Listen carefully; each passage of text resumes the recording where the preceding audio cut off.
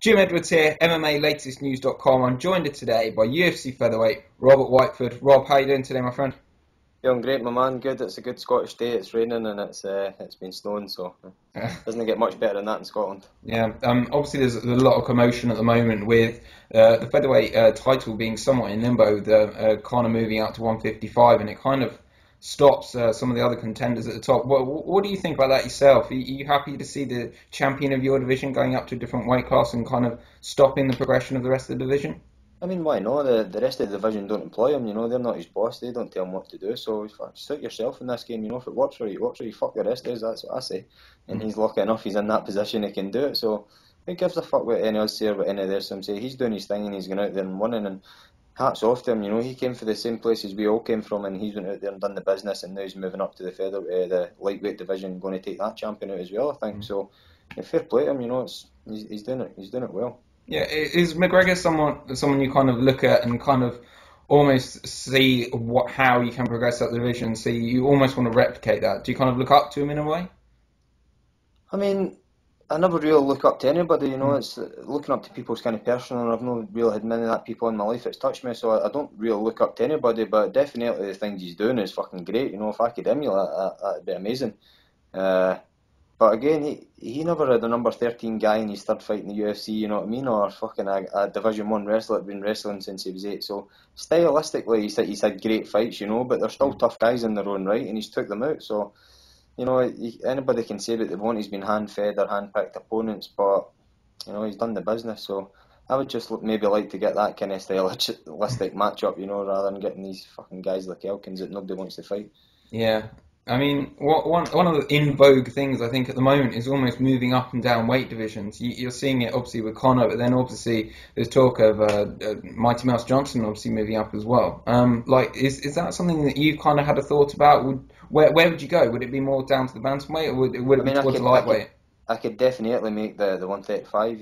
That wouldn't be a hassle. I make featherweight fairly easily. The Mm. last 24 hours, I've got usually 8 pounds to cut or something, and I can catch that no problem. But with IV ban and stuff, would it be fucking beneficial for me dropping down to 135 pounds, and would I perform with the same? I'm happy at the weight class I'm in. I know I can go out there and I can go for 3 rounds with any of these guys in the world, and I'm dangerous right to the end. Would you sacrifice that and drop down a weight class and maybe not perform the same? I wouldn't like to do an injustice to myself and find out in the worst place in the world in the fucking UFC octagon that isn't my weight class. Yeah. And then lightweight, I think, is just a wee bit too big. These guys are monsters. I trained with a lot of them over in ATT in America, and the lightweight division, the guys are huge. Even just walking around at their normal weight, they're generally bigger than me. I walk around at maybe 166 pounds. These guys are maybe walking around at like 180s. So I think the lightweight division is just a wee bit too much a step up for me as in size goes.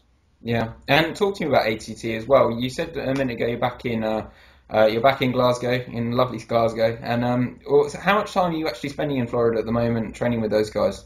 And when is it you will actually go, say before a fight? How early or late towards the Well, end of your again, camp? it depends how soon I get the fight scheduled. If they give me 10 weeks notice, I'll be over there in 10 weeks. If they give me six, I'll be over there in six. So, uh, as in fights goes, it's just as soon as the fight comes through, then I usually make my way to America. So I was lucky enough; I just got a fight scheduled today, so I'll be heading there next week. So, and if I didn't get a fight scheduled today, I would be heading there soon, maybe next week anyway. Just to kickstart the year. I was unfortunate; I picked up a small injury at the start of the year, grappling. I hurt my wrist, or otherwise I'd have been there a wee bit earlier. But yeah, I'll be heading there next week and get the ball rolling.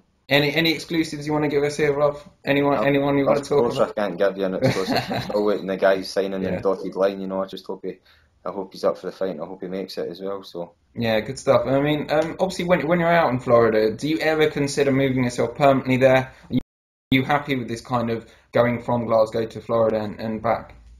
I mean, it's not the ideal situation. I've got a girlfriend here, I've got my house here, I've got my cat here, my home comforts. But it's just a sacrifice I see I need to make. I continue to make the sacrifices to do things that other people can't. So Mm. that's just the way the ball's rolling for me at the minute.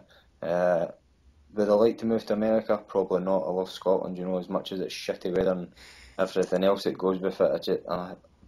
I'm a Scottish boy, you know, and I feel more most comfortable and at home here. I've made great friends over in America and great training partners, coaches. You know, everything's great there. If I could move that facility to Scotland, it would be brilliant, you know. But Yeah.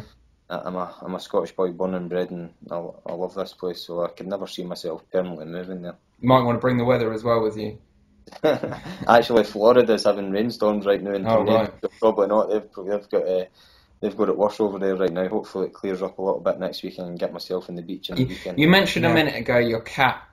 As I said, I've been looking on your Twitter, and I was looking down the timeline. And I have to say, I'm disappointed, Rob. I was expecting more of a hard man's Twitter. I saw celebrity Big Brother, Krispy Kremes, and cats. It wasn't what I expected. What's going on? Tell me.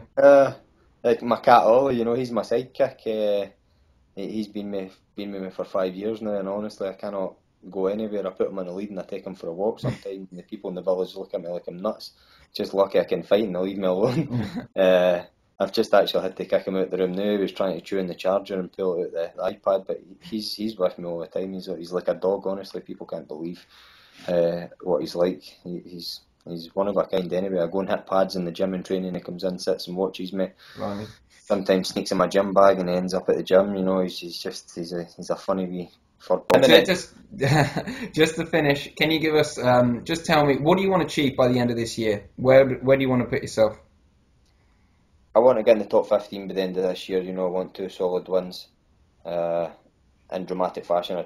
I'm not talking about grinding people out. You know, I want dramatic wins again. I want to knock people out and pick up some of those bonuses. So the top 15 would be perfect for me this year.